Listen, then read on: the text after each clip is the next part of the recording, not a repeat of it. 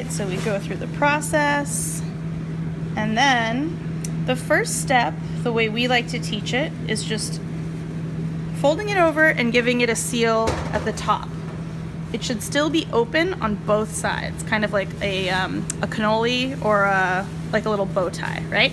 All right, so it's sealed at the top, open on the sides, and then we're gonna grab one flap on one side, not both, just one, so it's still open, and then we're going to make a little fold in that flap and then press it flat against the other side. So you can see we just made a little fold here, and on this side, still flat. And then we just work our way down the side of the dumpling, making these little pleats